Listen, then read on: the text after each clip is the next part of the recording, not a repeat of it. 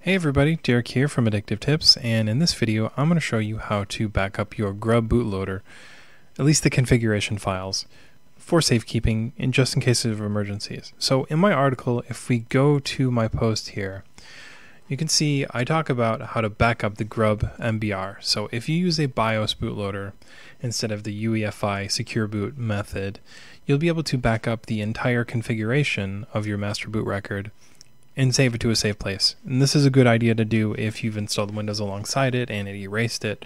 But if you use Secure Boot or UEFI, if you want a full complete backup, you can use Clonezilla, and I link to that in the post. But just for backing up configuration files, such as the way you have your custom Grub set up, or even just the custom entries and stuff like that, you can do this, and that's what we're going to go over today. So to start off, open up a terminal.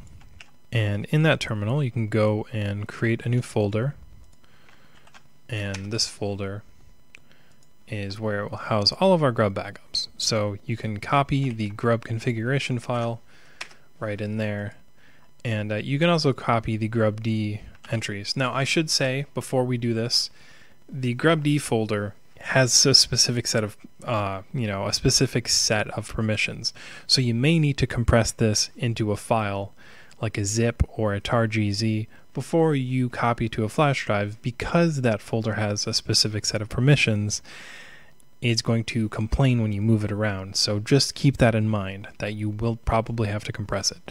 But use the sudo cp command here, and this will copy all of our custom entries. So if you have like a detected operating system, or just anything you've added to the Grub bootloader manually, anything that you want to keep safe in that area.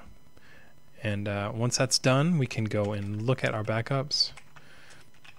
And as we can see, we've got the Grub file here, Grub timeout and all of that stuff. And then we can go into the grubd folder, and we can see all of our entries and stuff here is there as well.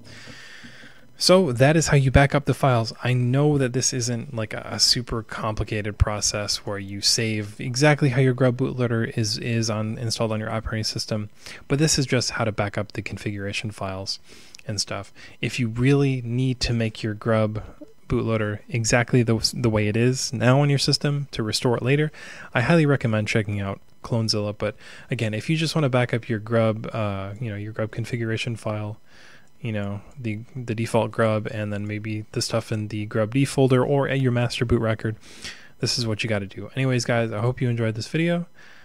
Be sure to check the link in the description, and I will see you in the next video.